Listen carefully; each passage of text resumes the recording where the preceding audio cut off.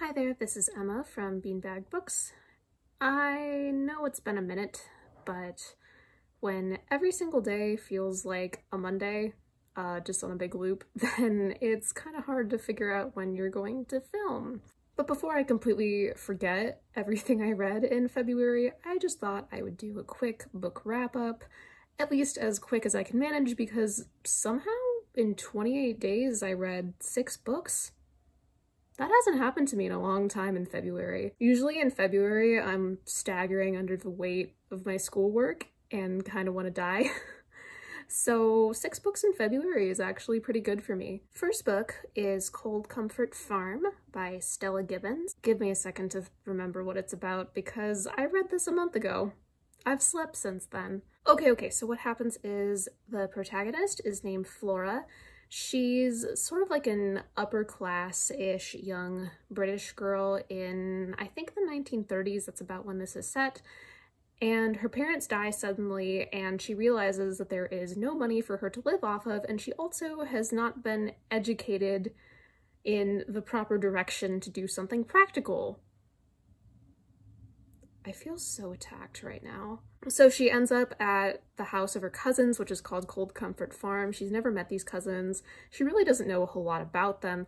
And when she gets there, she realizes that they're a little bit cuckoo for Cocoa Puffs. They're very eccentric. They have their own way of doing things. All of them have sort of their own things that they're into. There's one cousin who's super into the movies to the exclusion of basically anything else. He says that he's tried to take out girls, but when he takes them to the movies, they keep wanting to do things like, I don't know, talk to him, and he just wants to watch the movie, and so, he doesn't want to do no girls. And then there's one cousin who's kind of Anne of Green Gables gone wild. She's always like wandering about the farm with her hair a mess trailing behind her and thinking up these wild, fantastical adventures and things like that. And Flora is like, I am going to take this family and I am going to get them in shape. And so that's pretty much what the book is about. So everybody has told me that this book is super funny. Like, for a long time, it was the only funny book by a woman that anybody would really admit was funny. So that's part of why I was excited to read it. However, it took me a really long time to get into the book, partly because the humor, although it is really hilarious once you figure out how it works, it's very subtle and understated, and sometimes it takes a minute to sort of be like, oh, that was a joke. Maybe I'm just dense. That's entirely possible. Also, I just really didn't know what to make of Flora. I feel like she was intended to be this like really take charge, like feminist sort of character, but she reads a little bit different in 2021. She comes off as kind of elitist. She is convinced that she's better than her cousins because she had more money and was better educated, and so a lot of the book is her trying to like reform them and teach them manners. And also the things have a way of working out for her like really unrealistically well, but something I kind of decided over the course of reading the book was I think that's just kind of how it is. This is a satire. It's kind of like a silly, fun story. You don't need to take it really seriously. And once I started reading it like that, then I realized that the narrative was poking a little bit of fun at Flora as well, even though things generally do work out her way. And so I started to enjoy it more. The writing is really great. One of my favorite quotes is, "You know how dreadful intelligent people are when you take them to dances." Very true. I ended up enjoying this book even though it took a while to get into. I'd give it probably a 3.5 out of 5. So good, and I'd be willing to check out other books by the author. Next up we have The Immortal Life of Henrietta Lacks by Rebecca Skloot. This book, if you somehow haven't heard of it, is about the story of a Black woman, a Black working class woman in the 1950s named Henrietta Lacks, who was diagnosed with cancer and died soon after, but doctors realized that the cancer cells that she had inside of her were growing at an alarming rate, and even when they were like taken out of her body, they still continued to grow, which is incredibly unusual. And so her cancer cells began to be used to develop different kinds of medicines and different vaccines. And although a lot of people like made a lot of money off of her cells, none of that money was given to her family, who continued to live in poverty for several decades and couldn't afford their own health insurance. And Rebecca Skloot is a science journalist who had always been interested in this story since she learned about it in school, and in the early 2000s decided to write a book about it. So this book was a little bit different than what I thought I was going to get. I expected more of the story of Henrietta herself, but it's a very big picture sort of thing. Henrietta is barely in the book at all, and honestly, I did not get a very good impression of who she was from the book, but it's possibly because most of her family who's still alive either don't remember her or didn't really want to talk to Rebecca Skloot about it. Because it took them a very long time to trust her. What I did get from this book that I appreciated was a really thorough and nuanced discussion of using people's like cells and tissues to develop different medicines and also like other organs that they have, and whether those people should receive compensation for it. The author presents different sides of the argument and sort of explains why each of them can kind of be seen as valid in different ways, and she also uses the story of Henrietta's family to show some of like the negative effects of the systemic factors that often led to Black people being mistreated by doctors. I was interested in Henrietta's family, so I ended up not being too disappointed that Henrietta herself is not a huge character in this. The one thing that kind of holds me back from really recommending this book is I feel like the author, Rebecca Skloot, who's a white woman, she's extremely present in the story to a degree that I was kind of uncomfortable with at some points. I'm sure her intentions were good. It seems like she really did want to just do the research and give whatever comfort to the family that she could in like helping them figure out what happened to their mother. But she shows up in the book a lot, and oftentimes in the scenes where we're with Henrietta's family, we see everything sort of filtered through her perspective of them. And though I'm sure she didn't mean anything untoward, I couldn't help but be aware that that was the case. Now, this book came out in about 2010, I think, and even in 11 years, the world has changed quite a bit. And I think if someone were trying to write this book now, it would probably be thought about very differently. Probably, maybe people would consider getting a Black reporter, hopefully, to help tell the story. It's kind of hard to shake the idea that this is sort of a white reporter telling the story of Black people. I did read a little bit about Rebecca Skloot's decision to include herself in the story. She thought it would be kind of disingenuous not to do so, and that helped me understand why she did it, but I still have reservations about why she did it. I do think this book is well written and gives a good overview of issues relating to the tissue industry, so I would still give it like a 3.5 out of 5. Okay, next book is Lost Roses by Martha Hall Kelly. This is a historical fiction novel set during the Russian Revolution, and it centers on 3 women. 1 is American and 2 are Russian, and of the 2 Russian women, 1 is an aristocrat and 1 is a commoner. And it tells the story of how like these 3 women intersect and how they're all like trying to navigate this situation that the world is in, and also how it affects their personal lives. I'm gonna have to put a trigger warning over this one.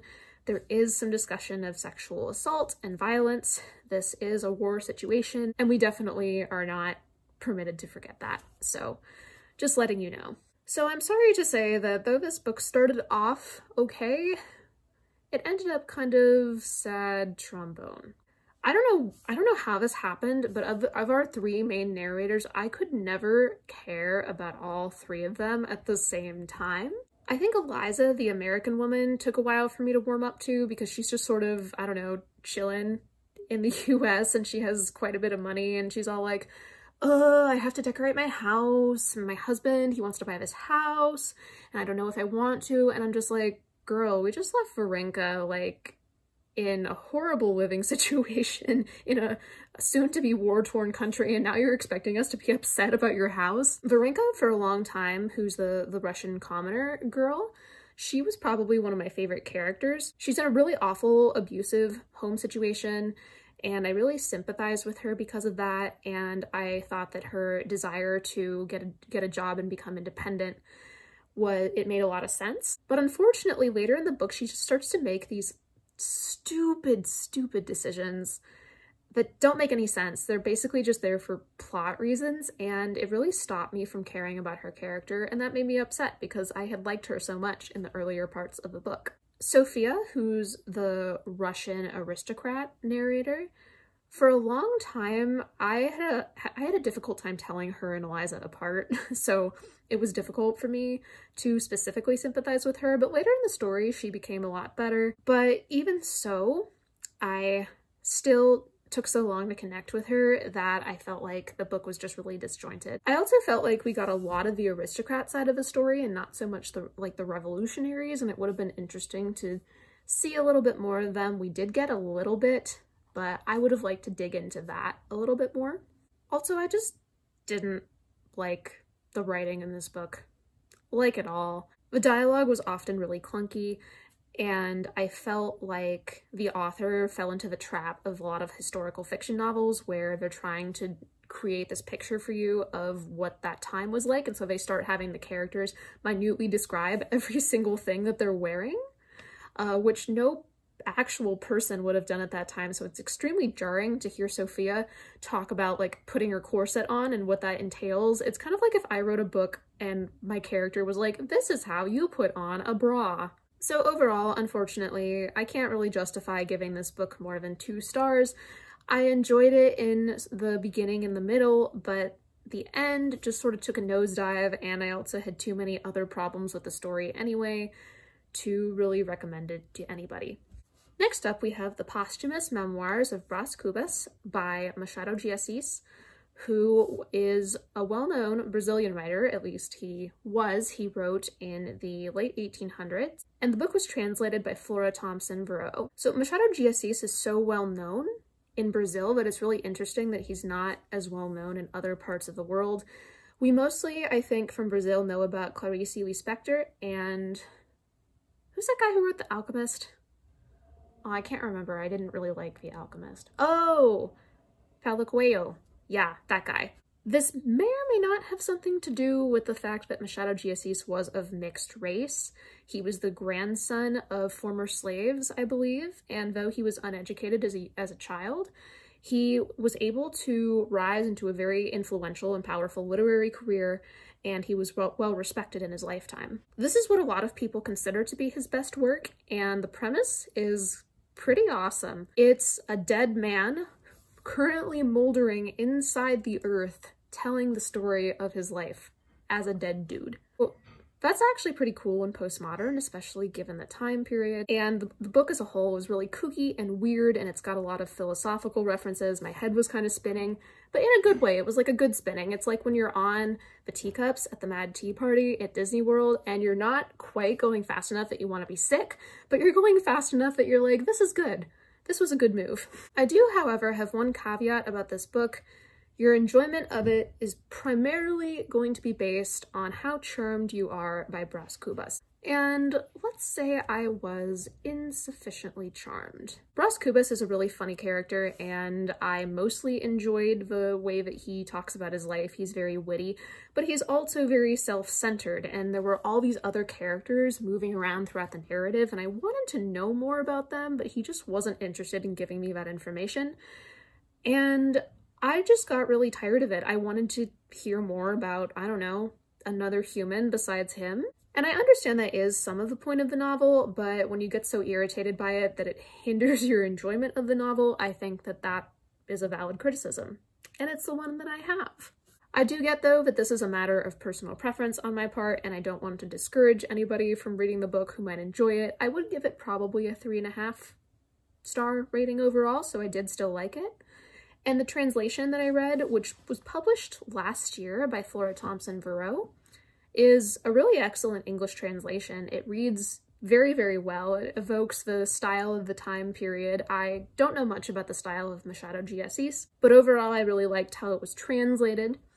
And also, she does a really good job of adding in footnotes to references that English speakers of today might not understand. And since a lot of this book has to do with some of the inner workings of Brazilian society at the time, that was super helpful. Next up, we have All American Muslim Girl by Nadine, Jolie, Courtney. This is a young adult novel about Ali Abraham, who's a teenage Muslim girl. Her father's family is Muslim. He immigrated to the United States as a young man for college and then met her mother. Her mother converted to Islam, but her family doesn't really practice Islam. And Ali is pretty fair-skinned and can pass as white, so most of her friends don't even know that she is Muslim. However, she's just moved to a new state and she is in the process of trying to learn a little bit more about Islam and what the faith is like, and she becomes really interested in it and she wants to explore it more. But then she finds out that the cool guy that she's dating, Wells, his dad is this like Rush Limbaugh-like figure who is known for spouting bigotry, especially Islamophobia, and has made his money off of that.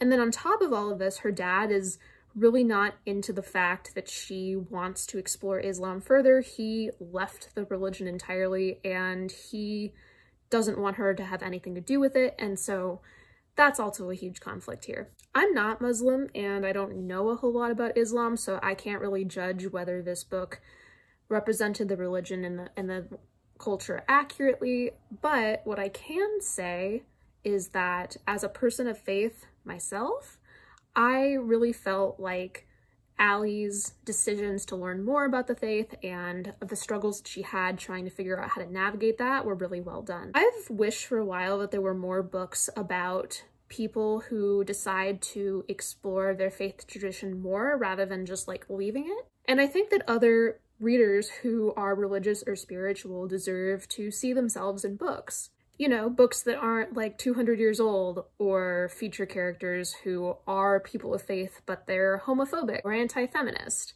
or racist or something like that. Ali has these Quran studies with a new friend she makes at school, and the discussions that they have I think were really realistic and spoke to my experience of having discussions about the Bible with friends. And it was really interesting to see like the Muslim side of that. I thought Ali and her boyfriend and her parents were all really well-rounded characters. I love YA books where the parents get to be like actual characters instead of just like these background people. And both of her parents had very different relationships with faith and how they decided to approach it. And I thought that was really well explored. The main real complaint I have about this book is that most of the other characters, including a lot of her school friends, were kind of like talking heads for specific points in a lot of ways, and that could sometimes make the writing feel a bit heavy-handed. But that was honestly rare. I still really enjoyed this book. Would give it 4 out of 5. It was good. Next up, we have the one, the only, Black Sun by Rebecca Roanhorse. I had heard a lot of good things about this book from BookTube and from reviews that I read. I was looking for a new kind of epic style fantasy, but with good characters, some of whom are women, you know? I enjoyed it from the beginning. It took me a while to really sink my teeth into the world and the characters, but I feel like that was intentional. I feel like sort of the slow build of this was what the author was going for. And once I was into it, I was so into it. I was listening to, I listened to it on audiobook. I was listening to it every chance I got. I was listening to it while I was cooking. I was listening to it when I was on walks. I, at one point, about 80% of the way through this book, was wandering around my neighborhood with tears in my eyes and walked in circles about 3 or 4 times. And I was wondering if somebody was gonna ask me if I was okay. I wasn't, but it's fine. This is a fantasy that's based on pre-Columbian societies, and it's really nice to see an epic fantasy that isn't based off of just like kind of white medieval-ish Europe. I loved all the details about the different festivals, the clothing that the different groups of people wear, the religious entities that different groups worship. It was very anthropological in that way, and I think that that was pretty cool. There's also little quotes at the beginning of each chapter that are like historical texts from these societies, and I think that really helped enhance the verisimilitude of the story. There are 4 main narrators. The 4th doesn't come in until late in the book, and once you get to that narrator, it's really cool. It's kind of like unlocking a secret door in a video game or something. You're just like, oh, new narrator. I thought the relationships between these characters was super well done, and especially there were these 2 characters that get together kind of partway through the book, also kind of not, but I was really rooting for them to get together. That may or may not have been the source of the wandering and crying, but it's fine. Really, it's fine. The writing is also great. It's propulsive, it pushes you along, but it's also in a lot of ways very beautiful, which is difficult to do. So even though it took me a little bit to get into this book, I listened to it on audiobook, as I said, and I think that that might not have been the best choice for me personally, not because the narrators were not good, but because there was just so much information being thrown at me at once and my brain just couldn't catch it in an auditory setting. That might have been why it took me a while to get into it, but I still really loved it. I did. I loved it. 5 stars. I can't wait for the next book.